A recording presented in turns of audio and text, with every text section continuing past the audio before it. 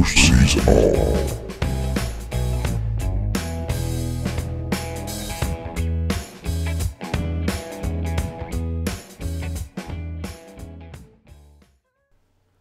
If secret projects exist, and we think they do, actually hang on. The military for years have confirmed that they are doing secret projects. Many countries are doing secret projects. So can we assume that projects are pretty big and they're pretty secretive? Different compartments, different departments. People are part of a project that they do not know that they are part of a project working on the same project together, whether they're in the same building, whether they're not in the same building, or even with the same association or maybe subdivision. Same way they pay their debts, our governments, subdivisions, and are able to maybe even launder money through subdivisions and do whatever the hell they want without us actually ever really finding out. So projects, secret projects can start here on Earth, maybe some parts of it or certain departments.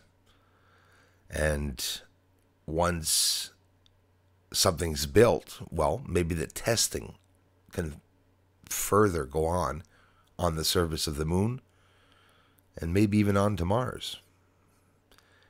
And probably somewhere in that direction.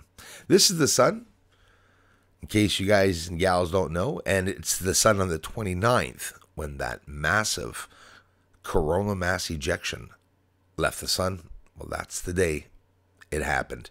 I also have some amazing close-ups of the footage on the 30th, and I'm trying to get informed today to see what is going on with that massive geomagnetic storm coming to Earth. You see how bright that light is? You see how large it is? It's expanding.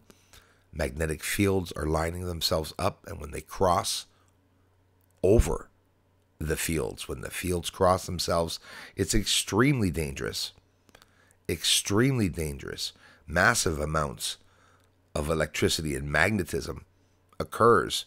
And when geomagnetic storms occur or are in danger for Earth, like the one we're waiting for, either we were supposed to get it in the night. It's 5:50 a.m. right now. Wow. So either it hit or it didn't. And it's been raining here. So when the rain starts, usually that's around when the storm is hitting. So I'm hoping around the world that things will be okay. This is an amazing video. I love looking at space. I love looking at the sun, capturing UFOs, analyzing it, talking with my community. That's all we can do together is theorize and come up with some evidence, visual evidence, with the equipment that we have. Look how aggressive that is. Do you guys have any idea of the size of this, of these objects? Like you could fit Earth and you could fit a couple of other little planets inside those spots there that you're seeing. Look at how bright those spots are. I'm going to try to show them to you in a way where we can get in as close as we can. Look at the details in that. There's lots going on in those areas.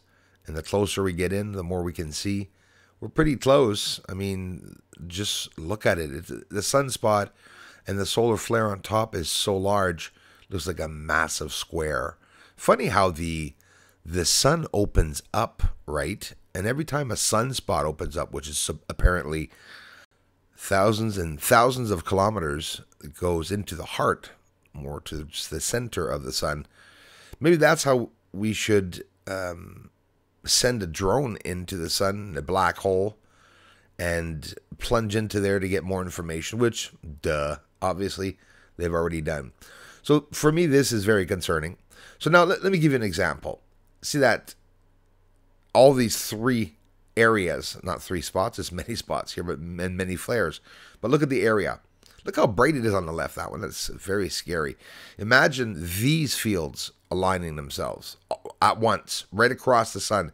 How would that affect Earth? How would it affect the weather here? Not going to hide it. La Palma, during the 1971, 53 years ago, eruption of La Palma, the sun was at a solar minimum. The sun was not active at that moment. And for 3 years afterwards, well, the solar flares became less and less. A lot less. Went from 104 a year to 66.6, which I don't really like the term they gave, but that's the term that is in the history books. And it's massive, just massive, massive, massive, massive solar flares, which I've never seen before. And when I was in the 6 years, 5 years completed doing this research, I've never seen solar flares like this on the sun. It is concerning. So, wow, guys, Halloween today. Happy Halloween to all you kids. I hope you get a chance to get out and trick or treat like we used to do a long time ago. Solar flares. Huge solar storm could strike the Earth on Halloween and disrupt satellites. When it hits our planet, it interacts with the Earth's magnetic field, and it produces currents on the crust of Earth. A major solar flare was discharged from the sun yesterday. One of the strongest yet in our star's cycle. And that's not being bragged about, is it? The flare expected to reach the Earth this weekend. And that's all we have. And our 3-strong radio blackout event took place due to an X1 flare. Yes, and it was on October 28th. From the sun region, 2887. I started showing you the sun a couple of months ago. I started at 2860. We're at 2887 for the number of flares, to give you an idea how fast these flares are progressing. 2020, we had 220 approximately solar flares. This year, we're going to see. So with the equipment I have, I'll try to bring you the closest view of a real view of something actually lifting up off the sun, which is, I guarantee everyone in this world listening to me right now, it's not something you're going to see often. You have to look for stuff, right, on the sun. This is cloud, right, of plasma lifting up off the sun. It looks always small because we're looking at small images that are far away, but in reality, some of these large flares and plasma clouds are far larger than our Earth. So yes, it could be dangerous. And you can see it here by bringing the exposure down. Here, this is at one point that it was very active. NASA was telling us themselves, right? Nobody listens to NASA, they say. Well, no, but you do know that all of the information is still coming from there. There's certain things that we can leave aside and certain things we can use as information. Okay? NASA and scientists told me that day, that there was going to be a coronal mass ejection, and I filmed the sun for 6 hours, and I was able to capture it. Absolutely. Here it is. Look at this. The bottom of the sun. We can see some type of anomalies leaving the sun, like I caught here, and this a year or two before. It's not every day that you see plasma clouds lifting up off the sun, but here's some proof. This is a coronal mass ejection. The sun, as you see here, is reacting on one side. As I'm filming and looking through my polarized lens, I'm wondering what is occurring.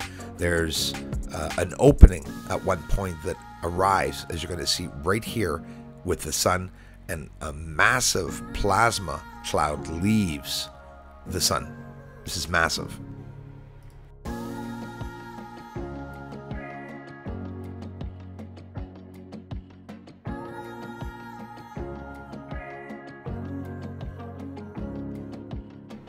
So for those wondering what the hype is all about, well, that's an object that could be coming right towards, is coming right towards Earth. But this one was back in 2018. So it happens that the sun gets very aggressive. When it does, geomagnetic storms can occur here on Earth. Here's an object leaving during a partial solar eclipse. Here it is. UFO goes behind the moon and appears at the end what looks like it was actually also behind the sun. Optical illusion or not. Very large object. I love capturing these objects. They're not easy to capture, and when I capture them, not many people believe that I'm actually capturing them. So thanks for watching.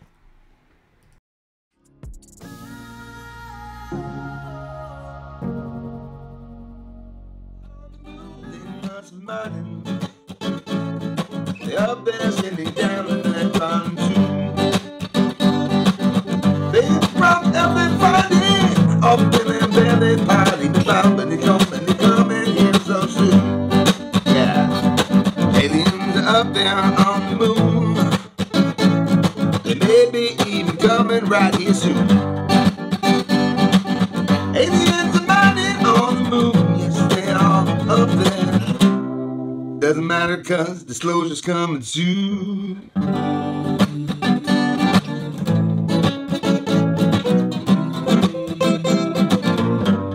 Disclosure's coming soon.